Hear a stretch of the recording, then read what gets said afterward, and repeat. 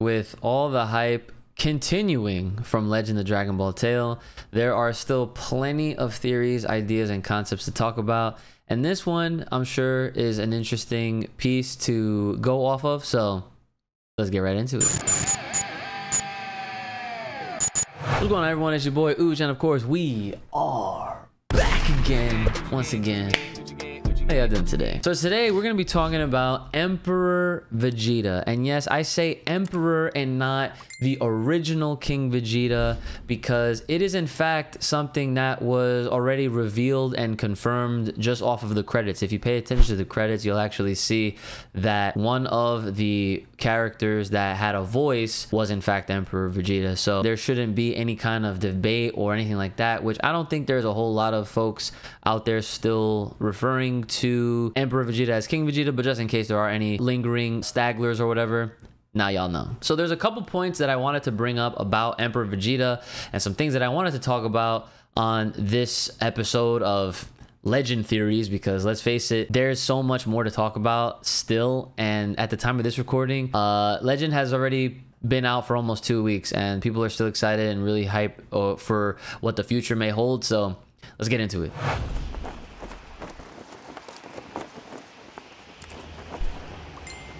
Okay, so the first thing that I want to just kind of get off of my chest, and I'm sure a lot of people have been waiting for me to talk about this. This is actually something that was brought to my attention loads of times. Because of that, I can't necessarily just plug everybody, but I do want to, of course, admit that this was something that I did not originally see myself. So shout outs to everybody that left a comment in all of the previous videos letting me know and basically, like, you know, putting me on to this very statue. And what is so significant about this statue, you might ask? Well, this painting is actually a really great piece of art, and it's like a really super dope background, but it's not just about how pretty it looks. It's literally the content in what we are literally shown right before our eyes. So I pause it right here because I want you guys to follow my mouse. Okay, you see my mouse over here? I want you to follow it. I want you to follow it. I want you to follow it. And oh my god, look at who Emperor Vegeta is standing on. Yes, that is exactly who you think it is. That is Frieza. That is literally what a lot of us have been theorizing and contemplating about. And let me just continue to play this short little opener right here so that we can see right now the time and the place. The place, Planet Vegeta, the Hydra Galaxy, and the time, AF31XX New Dominion. So guys, what am I saying? I'm pretty sure I can go on a limb and say that that statue all but confirms that AF literally means after Frieza. And that's awesome. Imagine that. We actually, as a freaking community, literally figured out some factual shit. And honestly, how else could it be written? See, I went from thinking it was a nod at Dragon Ball AF in the initial reaction video, which is, that shit's at fucking like 60,000 views. That's insane, right? Like that's ridiculous. But anyway, this is the first thing I wanted to bring up. Vegeta, Emperor Vegeta, is standing above a deceased Frieza, a defeated Frieza, right? And at this point in time, this is 31XX. So this is a long time into the future. Okay, in this continuity of Legend, this is actually kind of crazy just because of the time difference in which this story takes place from this point on. So let's get into my next point that I wanted to talk about. My son, stay strong. Your crown is here, and your kingdom awaits your return. All right, so I played that clip and I let it rock because, you know, who doesn't want to freaking see Legend over and over and over again, right? And the reason why I wanted to play this again to start, you know, this next point that I have here is the idea that, and I haven't seen a whole lot of people say this recently, at least, but when this show or this movie first came out, a lot of the first initial thoughts were that people thought that this was the original continuity's Vegeta. And I just wanted to acknowledge that. And based on what we are here to talk about, and based on the context, and if we are to really believe that this is in the year 3100 something, I don't know if we can really go with that anymore. Okay, and let's be honest, like, I know that, you know, in this continuity, time can work a little bit differently, at least with how the Saiyans age and whatnot versus Earthlings. But that will be for its whole separate video when I go ahead and talk about how far into the future are they. So obviously, if you're not already subscribed, make sure that you are. Hit the bell for the alerts, so that way you guys can look forward to all of my future Legend content, because there's, like I said, there's plenty more to talk about. But as of right now, I don't think that this is the original continuity Vegeta, aka the Vegeta that we all grew up with. I really believe that this is actually like a brand new Vegeta for this story. And again, this is a Vegeta that is around this time period where it was in, you know, the year 3100 something, you know, 31XX. That's literally what it's saying. So the other thing that I wanted to talk about is that, did Vegeta, this Vegeta, did he actually defeat Frieza himself, or is it another idea that I, you know, definitely pulled from the comments, right? And again, a good amount of you were saying this, so I'm sorry for no direct citations here of, you know, everyone that said it, because again, it was quite a few of you that mentioned this. Was it Bardock? Okay, now the funny thing is, a lot of you guys are talking about some ideas that are kind of out of the ordinary, in the sense that there are really no clues or indicators that would say otherwise, that would prove that, yeah, Bardock was the one that actually dealt with Frieza. Right now, me personally, I'm not shutting it down completely, but what I am saying is that there's really not enough evidence to pull from to make that assumption that Bardock had anything to do within this story as we show it. I mean, I have said in the past, in, you know, other videos that I've done for Legend, that there is a possibility that there might have been another Goku maybe around this futuristic timeline that caused a lot of this retrieval and destruction missions that, of course, the new King Vegeta was given, because obviously those missions was to take out Broly and to retrieve Goku, Y. Well, again, we're gonna obviously get into that into another video when we talk about the war. So again, a lot of content to look forward to. For now, I just wanted to at least acknowledge that, because I know a lot of you guys have been talking about that in my comments, and there's your, you know, mention right there. A lot of folks are guessing, or they're coming up with this idea that Bardock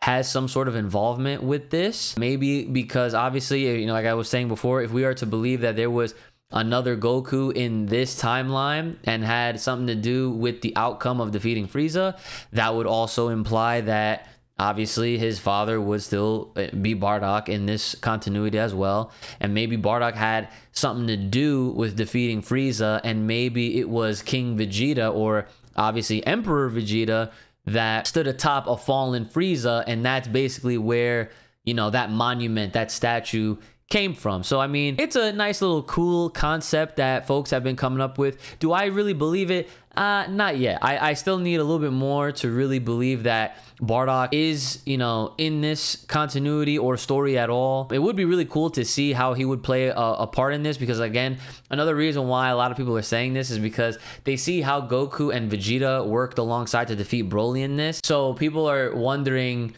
if that same thing happened to Bardock and Emperor Vegeta, right? The other point that I wanted to bring up to you guys is right in the description of the movie itself, the synopsis, right? So it says here, given diplomatic orders by the Grand Council, Vegeta, now King of the Saiyans, sets out on an interstellar assassination mission. I highlight this and I bring it up. Why? Because my question in relation to Emperor Vegeta now is he a part of this Grand Council? Now, one would assume that, of course he is. Like, why wouldn't he be? But you have to look at the context of the story itself, because so far all we see is King Vegeta sitting at a throne, or I'm sorry, Emperor Vegeta sitting at a throne, and he goes, "My son, stay strong." He's basically giving him like, you know, how a parent will tell their kid to be safe and be careful whenever they, you know, they go out and they go out on a venture or some shit like that.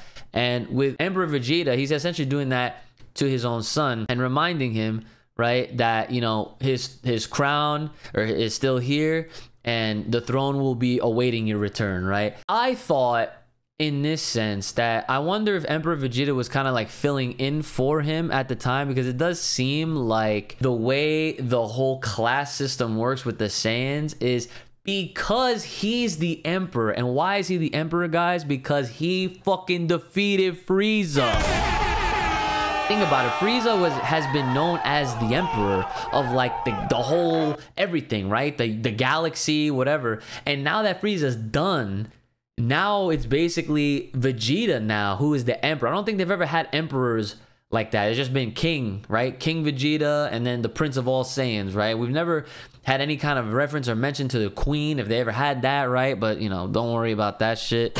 But as far as this goes, like I said, my question, is he a part of the Grand Council? Who is a part of the Grand Council? Who is the Grand Council? So let's talk about that for a little bit. So some of the ideas that I came up with at the top of my head, right, could just be that they were just a council of other Saiyans, right? I didn't want to overcomplicate it and make it seem like, oh, but maybe this could be like where the Kais are involved, like the Supreme Kai, North, South, you know, like all those Kais, right? But when you think about it, that's kind of a little bit of a stretch, and that's even to say that's like a further stretch. Also, to even go as far as assuming or thinking like maybe this Grand Council could consist of like Beerus and Whis, aka the God of Destruction and the accompanying angel, right? But again, because this is a brand new and very unique and original continuity, a lot of things can be shifted around from what we understand from the original continuity and really come as a surprise when it comes down to this shit. Because in my mind, I'm just like, hold on. I think the Grand Council is just a council of high-class Saiyans that, you know, run their government and all that shit. And now maybe that because Emperor Vegeta is essentially the emperor of not just their planet, but you would have to imagine that this is the new Dominion. This is the 31XX. Like, shit is different here, okay? So we have to have those thoughts in our head when it comes down to thinking about this Grand Council, right? And was it Emperor Vegeta that ordered this? Okay, so again, like, there's a lot of things that even now we still don't necessarily know, but this is stuff that we can obviously talk about and maybe continue with the theories. Hopefully, maybe you know, I'll have a follow-up to that if any of you guys have any good ideas about that. So of course, make sure you guys are liking the video and commenting your thoughts in the comment section below. But again, I do have to ask, since he was given the diplomatic orders by the Grand Council, are we gonna assume that Emperor Vegeta is definitely a part of that, or is it something that he might be